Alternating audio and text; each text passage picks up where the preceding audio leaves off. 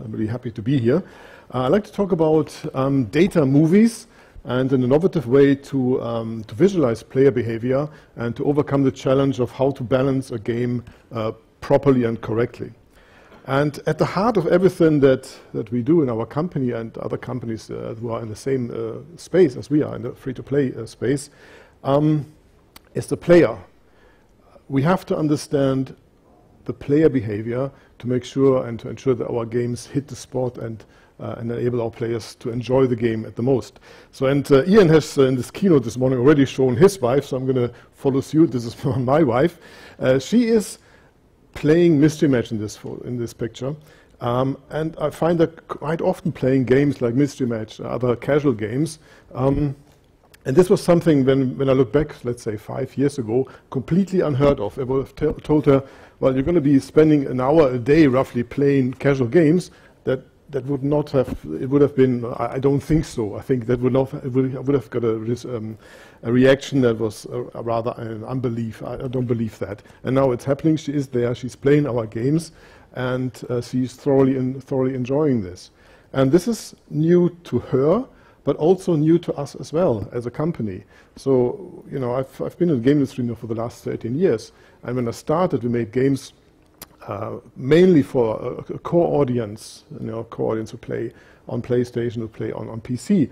And now our team in Dundee, Outplay in Dundee, we are now thinking about the behavior of players like my wife. We're doing this quite successfully, I have to say. We are now the largest independent mobile games developer in the UK.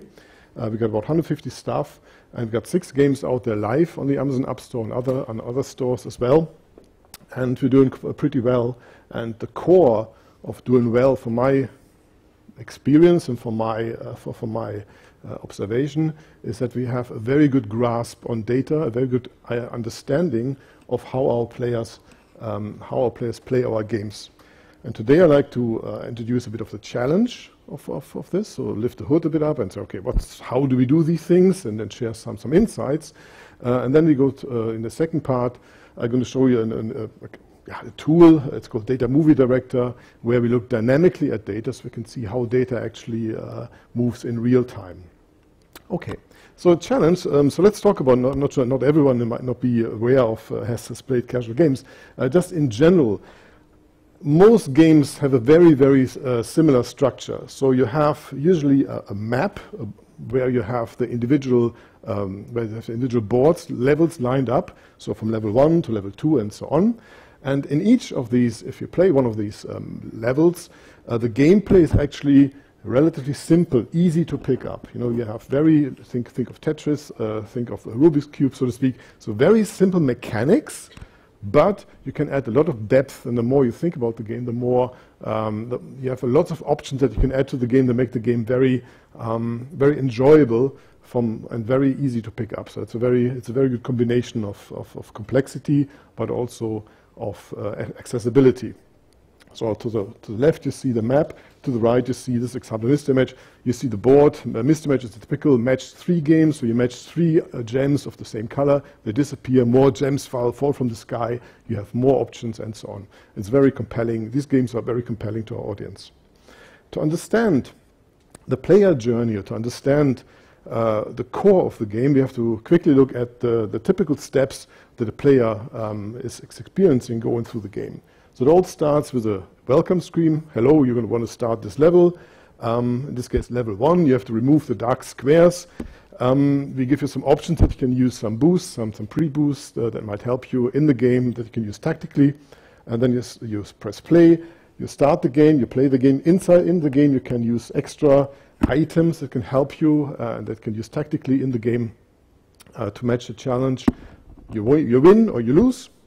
As usual in life, at the end, you get your one screen, some stars. That's awesome. Or, well, better luck next time. You lose a life. You want to retry. Or, and this is kind of important, if you're out of moves, so for example, you have maybe 30, 40 moves we give you in advance, but maybe you just need 1 move more or 2. So you have the option to say, okay, I want to use the extra moves. I'm going to have 5 more moves to overcome this level. And there's also a shop that you can visit where you say, okay, I need more items in the game so I can buy in-app purchases. So the whole thing, if you put it on a abstract graph, on a pipe, so to speak, it all starts with our players starting the game, maybe losing, replay, making here a final, or not final, very important decision. Okay, I've lost the level, what am I going to do next? And maybe this player, okay, decides to use a boost, use an in-game boost, goes to the shop, wins potentially. That's one path that you can go through this game. Another path is tenacity. Okay, you replay, and then at some point, wow, I've done it. I've finished this level. I've just finished the level, which is a good feeling in general. But there's also a negative experience we can provide if you don't do it, if you don't get it right. First of all, this impossible. You play and play and play, you lose, it's frustrating, and you don't see an end to this game. And you start, we call it churn, fall off, you just don't like the game anymore, you drop out of the game, and retention is suffering from this. The other path is that is even worse in terms for us as a company. This person has actually used in-game items and has probably put some hope on it that he will survive, that he will win this level, and he didn't. And that must be quite frustrating if you do these kind of things. And the last one is this person just browsed through the level without any challenge. So he started the level, won the level immediately, and that's for some people or for most people, okay, that's good, fine once, but if the whole game is like this, that you can just play without any challenge, it's just boring. It just doesn't make any sense. So frustrating, too hard, annoying, or boring. So for us as games developer, we always have this kind of balance, to hit the right balance between retention and monetization. So if a level is easy to play, and it is usually more enjoyable, which means retention, so keeping people in, is higher, is up, while monetization is down. Because if I don't need anything to pass a level, why would I buy something from the store? The other way is if you make levels too hard, if you read literature and websites, people talk about pay cliffs, so they put really hard levels into the game and expect people then to pay. I think that's not great design, to be honest, but it's certainly something that you can do, and you will increase monetization. I can say that. You can increase monetization, so you make money at a level, but you will find that people just fall off. Then not everyone will follow you down that road, and which is obviously not a good thing long term. Broken level, you really get it wrong, so it's really too easy, no fun at all, people leave, or it's so hard that even it's just impossible. This game is no fun at all. And this is what can happen quite easily if you don't get it right, if you don't get the balancing of the game right. So how can our designers influence difficulty? And fortunately, for analytics, unfortunately, but fortunately, there are lots of ways we can change difficulty. The simplest one is how many moves do you have at the start, right? The variation of colors. If you have only 4 colors on the board, or 5, a match 3 game becomes much easier than if you have the full spread of 6 to 9 colors, where matches are not that often. Goals, different goals, the mechanics, different mechanics, blockers, and even the size and shape of the board. If you play these games, you find that some of the boards are just square, which is always easy, and some boards are fiendish. They have little corners and they have gaps inside. So the shape of the board determines difficulty as well. So there's lots of things you can change that influence your game and your balancing of your game. And this was just for one level. So if you now think about 2 of these levels combined, so you finish a level and you come out of the level and you feel something. You feel, well, this was really awesome, I want more. Well, this was not really great, I'm going to stop playing today. So what happened in the past influences your actual player behavior right now. So there's a dependency between levels. And the main thing really that you should consider, and this is why what I felt working for Outplay is something that I really appreciate, to be honest, is the fact that the fun factor, the quality is the #1 priority, should be the #1 priority in everything that you do when you design and make games. There's nothing is more important than creating a fun experience for the player. You create obviously more tolerance. So if the game at some point is not really great, if the player had fun so far, he will tolerate this. He will go with you. If it also means he might be more inclined to say, okay, I like this game. I'm going to invest more in this game because I really enjoy. I want to see more what's happening in this game. Also, of course, better retention. And how to design it? Well, I said before, quality. So our CEO, he claims he has a 60 frames per second vision, and our QA department is suffering slightly from this. It goes down up to the top. The very top in our company is interested in the smallest details of our games, that they're really polished to the best extent that's possible in time. So we take a lot of care about, especially the visuals, especially the game design and the balancing. Another very important item is time. So if you measure the time a player plays a level, this has a direct impact. You can really see the motivation of a player. If I fail fast, that's not as bad if I spend 10 minutes and then at the end, oh, by the way, you didn't finish the level. That's a different experience, you know. Fail fast, fail often. I mean, this is a lean. It also applies actually to it applies also to games. So we rather have people failing faster than putting to like a Monopoly game where at the end you play 2 hours, you lose for 2 hours. That's not really a great experience at all. Okay, so the challenge is balance each level and balance the flow between levels. And we're not talking about 2, we're talking, in this case, because the graphic is so impressive, we're talking about 56 here. And you should know at the moment in September, we have 705 levels just for Mystery Match. And we have other games, Angry Birds Pop, over 1,000 levels we did with this, we have there. And we're growing the number of levels every week by 20 levels. So it's not easy. Yeah? It's not like a closed equation that you can resolve mathematically. It's something that is actually quite requires a lot of craft, a lot of insight into data. Data, I think every one of us, or most of you guys, I'm sure, know or have experience. Number one, you wire up your game. Make sure that your game has sends the right information to your analytic systems. So things like pass rate. So if I want to know on today which people played these levels, how many of them passed that level, how many failed the level, how many used a boost, how long did it take them to complete a level, how many moves were left when they failed or when they passed. These things are important to know, and we capture all these things. Right now, currently at Outplay, we collect about 1 million data events per game just for these levels. It could be many, many more if we wanted to, but we sampled the levels. We say 1 million events per day is actually a good number to do proper statistics on. We don't need 10 billion or 10 million. This is already kind of a decision we made. We store all of our data in AWS, and we use SQL and R. We have I'm the operations and analytics manager at Outplay. I have a team of at the moment 4 analysts.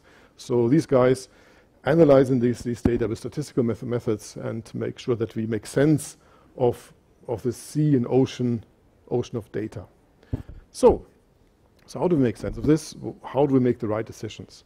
And there's 2 ways to do this. And the first way is it's called quantitative analysis. And this is really, and I'm not going to go through in this because this would be fill another half day or a day even to talk about this alone.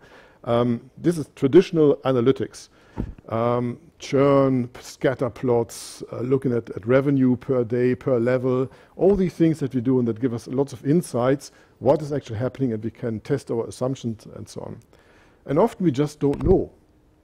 We don't know if we make a level harder or easier, what the impact is. We have an idea. Well, if we make it harder, we should get more. We should make more money. But what about retention? So we have a guess. But what really helps is to run experiments where you roll out levels with different difficulty to a certain amount of people and keep it the control as it was before, and then you measure the impact of difficulties on particular levels. This is just an example here. These are 2 different stores we did this. It's actually interesting to know that you even find differences if you change levels on a different store. So if you just do your tests and experiments on one store, you might actually break something for the people in the other store. I didn't know that. I wasn't aware, but we did the experiments, and all of a sudden, look at this. This is different. It was an interesting experience to see the data. So these are just 2 experiments that we run. We do some simulations here to see the error in our data, and then we can make qualified decision if something is for the benefit of us and the player or not. Yeah, and this is all traditional things. We're not going to go into this in detail, but I'm, from my education and from my mindset, I'm more of a scientist. I'm a physicist, and I always like to touch and see things. Yeah, that's just. I'm comfortable with statistics, but I'm more someone who likes to do things and to see things, and that's why we also looked into qualitative analysis.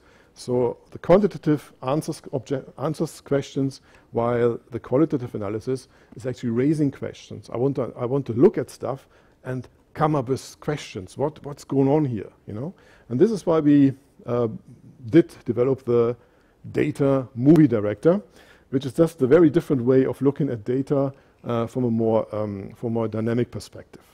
So we're going to change now from the world of slides into the world of software.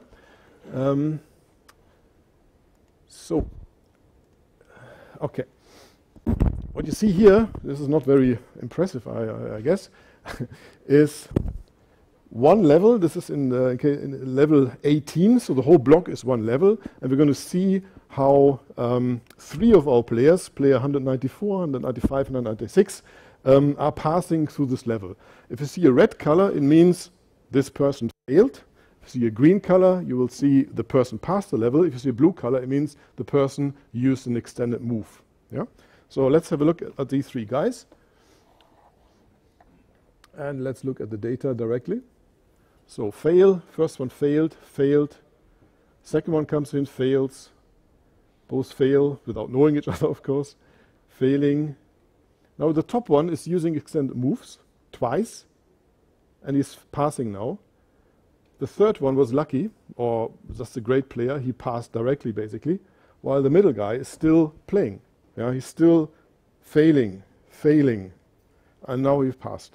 Yeah? So he didn't use any moves. He didn't use any boost or so. He just tenaciously went through the levels and passed this thing.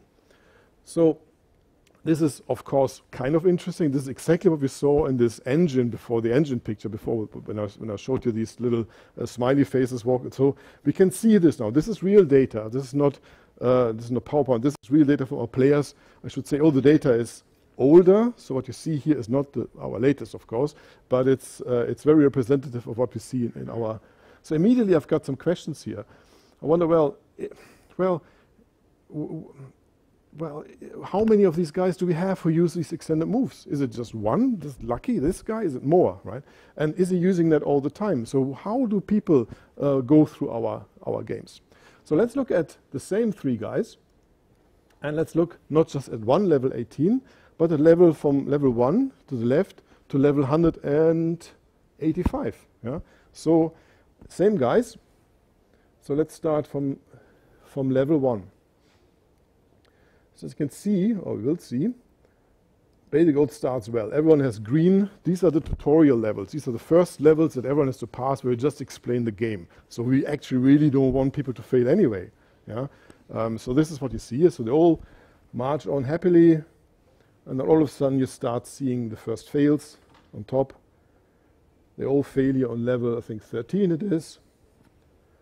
You can see, there's some blues here coming up. Let's make it a bit faster, so just to see. So now we can see, actually, I don't know how you feel about this, but I can feel something. I can see a story developing here, where people are struggling and how they progress. I can see 3 different guys here with very different strategies going through our game. So I'm going to speed this up even a bit further. Okay. And I think it's hopefully quite visible. The brightness of each of these bars depicts the number of attempts. So the brighter it is, the more attempts. Yeah, so it adds up actually things. So the darker it is, no worries. You just one event or two times. The brighter it gets, the more difficult it becomes. The tool also has a kind of connection to quantitative analysis. So we can look here, for example, now the usage per player of these different items. So the third player here, you can see, has, well, he seems not to be, and this is just from the data, looking at this and interpreting as a human being, this guy or person does not seem to be very patient. Yeah? So he has the same amount of fails than he has wins. And he's using these extended moves very intensively. So, there will be players out there that who are doing this. That's interesting information. Now we can go back to quantitative analysis, and I can ask the analysts, I want to know how many of these guys do we have in our audience. Yeah? Is this 1%, 10%? But I might not have raised the question without looking at the data. Yeah? This is kind of the difference here. The guy in the middle, he seems to be more, is it tenacious? I mean, he managed to get further into the game as well than the top guy here. Okay, same data here. So you can see he is, in relation to the others, he is much more inclined to fail more often and just tries himself to get through the level. Yeah? So these are three different guys, different people that you can see here. Okay, that's, I hope, interesting, but still, well, okay, 3 people, coincidence. Well, it would be kind of nice to see more people, not just 3. Let's say we have a look at 100 players. So on this, this is what the data movie director does, basically. The data movie director is nothing else than a tool, a UI for our designers to use to look at movies. We call this movies, or I call this movies, very conveniently, so they can slice and dice the data, but also play those movies for themselves and make their own exploratory analysis. So let's look at, for a match 3 game, 4 weeks observation time, 100 players, and I just press the action button. Okay, so that is very fast. So now we have not 3 rows anymore, you have 100, so we see 100 players in total. I go back to the director, I change the camera, I'm going to say I want to start slow, I want to see some progress, some flash, so I can see the difference actually between the data. Okay, go back here. So replay latest movie. So it starts very slow. They can also see the flash, so they know where something is happening. Otherwise, it seems to be like to be blurring. And all of a sudden, we have a different picture here. You can see now the speed people pass through the game. You can see difference between people. You can see some outliers, like this guy here. He's given up now. In 4 weeks, he came to level 49. This person here is soldiering on, right, for the next 4 weeks. And if I speed this up further, so you can see that at the end, okay, this is in a certain order. You can see now that the last guy, number 100, he actually is a winner. He nearly finishes the game in that amount of time, in 4 weeks. While everyone else seemed to be struggling before and seemed to be giving up and not playing anymore, or at least not don't come that far in the game. The last guy, number 100, he did it. So what's different from this guy to everyone else? That's kind of another interesting question. Another interesting question you like to ask. If you extend the whole thing, let's see the same. Let's go for 400. This is a bit smaller now. So these are 400 players. It depends a bit on the screen resolution. That sometimes comes a bit. It's a bit bigger than on some screens. So this is obviously not the ideal one. But what you can see immediately, you see some ribbons forming. Yeah. Let me have a look. Yeah. You see those ribbons here, vertical ribbons, where the color is very bright. And these are the difficulty spikes in our game. I mean, you can see this obviously with quantitative analysis, but it's quite interesting to see just dynamically this picture evolving and then diving into the individuals here. And the tool also gives you then the ability to look more from a quantitative side. You just have to wait for these events because one of the players is still soldiering on. You can see the counter here. These are the number of events. So one player is sending over 1,800 events in 4 weeks. So this person is playing the game, and well, minus of course the extended moves, 1,600 times. So we're talking about really addicted in terms of fun, addicted players who really love the game and play every day, right? And you can see it here. And now we have the options to look at on a level basis. So red means fail, as you know. Green means pass. And you can see immediately if I scale this, you can see all the levels that are very hard. So the red is very high up. So these levels, well, you can see also that people use extended moves, and this is exactly the balance between retention and monetization. So you can see these are the levels that are very hard, and then in comparison levels that are very easy, where you got lots of green and very little red. Yeah. And when we talked about the balance, so this is the funnel. So we start with, let's say, 100% of players, and this is over time, over these 4 weeks, how many are left in the game. Yeah, so where do we lose these people? And when you see something like this, really drop like this, this is basically shows you, okay, there is something probably not right in the game. If you lose so many people at one level, you can see also here we can switch it to a delta. So if this bar is high, that means we are losing lots of players on this bar. And this is immediate alert for our designers, immediate alert for us, and to say, is that a good thing? Is it something you can tolerate? Or is it something that is just not fun? Something is wrong in this area. Yeah? And here we can see it directly. Okay, I'm not sure how much am I for time. Roughly, is it? Sorry, 7 minutes. Excellent, cool. Very good. So that's actually a good segue. Time.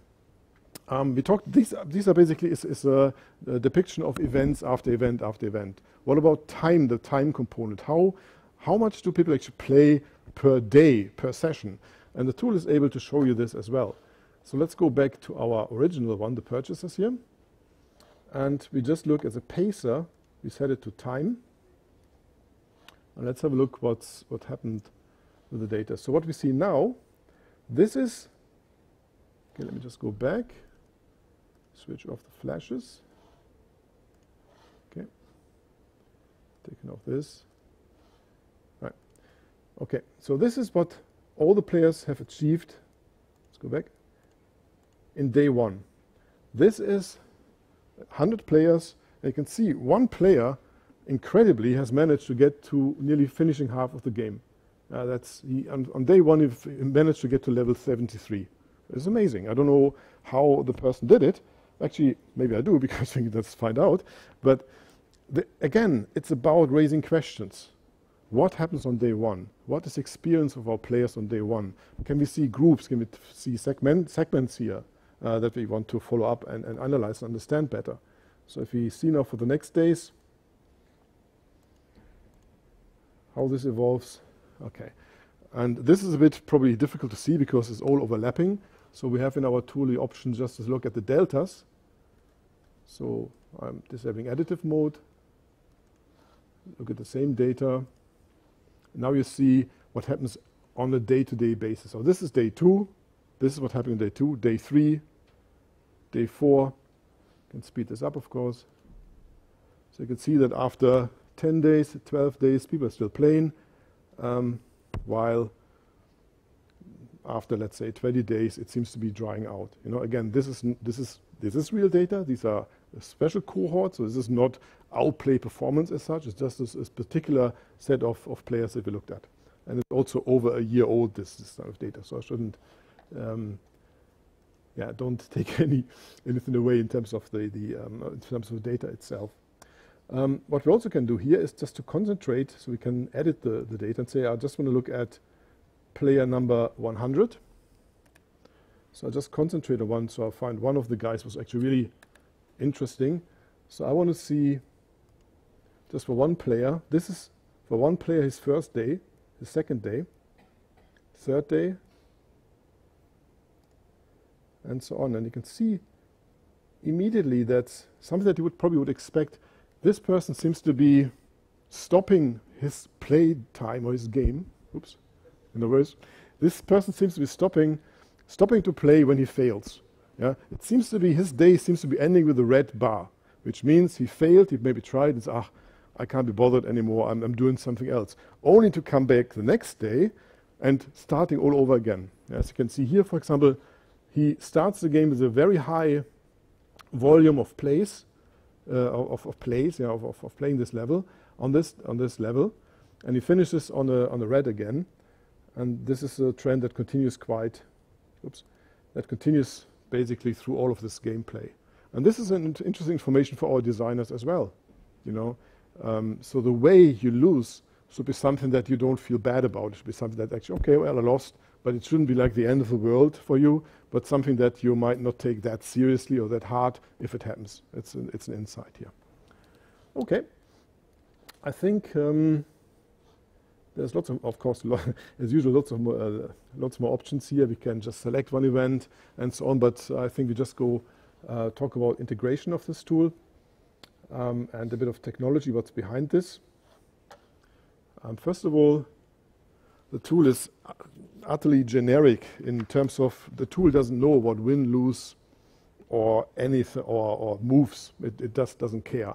What the tool knows is it gets a JSON data structure that tells him, okay, this thing, this event, win, lose, or whatever, is assigned to a certain player or user, which is just a row. It doesn't even have to be a player. It can be any data that that has a certain structure like this. And so you got an x-axis, you got a y-axis, and we can name these differently, and we can say, okay, this event, what happens here, is assigned to this y and to this x, and it has a certain quality in terms of win, lose, or whatever you like to assign to this day. And also, this data point has also a time dimension. It has a running, also a number, so to speak, a running number, a time, and a session. But again, you can rename all these things and put different. So the tool is completely generic and doesn't really care about the content. It just displays these things on this kind of scale as you like it. The integration at Outplay, and this is slightly the future for us, so it's not all in place as it is here right now. So basically what the game does, I can use a clicker now again. What the game does is basically sending data. That's standard. So we have, of course, the games are connected to our APIs, talking to them, getting information. But we also have wired up, of course, the events, so the analytics is working. So we collect all this data. The data is then imported into our analytics databases, real-time, and also event data. And then we have will have a configurator saying, okay, of these players, I want to see maybe all the best paying players, all the best playing players. I want to look at these for a certain amount of time. And I want to see certain events. I want to see win, lose, or any other thing. Anything our designers can think of that they like to see on the timeline, we can wire up and show and put a data movie to it. So we generate these JSON files, fancy name data movies. We have the data movie director, which enables you to watch them. And the designers then, the idea is that the designer, the game designer, has a workbench, a level workbench, where he's putting all these things together, the board size, the items on the board, and he should see the context. So I'm changing this level now, but the context of this level is this. So he can see the movie and say, okay, if I change this, well, the story might change for my paying users, for my non-paying users, for people who just started. Yeah, that's good. So this is the idea, and then we can feed this information, this new level, the change level back into the game via DLC, so we can test all these things out and see, okay, did it actually work in the way that we expected it to work?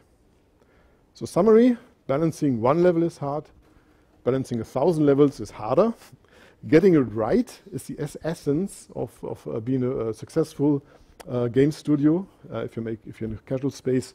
And qualitative analysis is just a very good way, from my point of view, to feel data and to create stories that you can explore and objectify with quantitative analysis.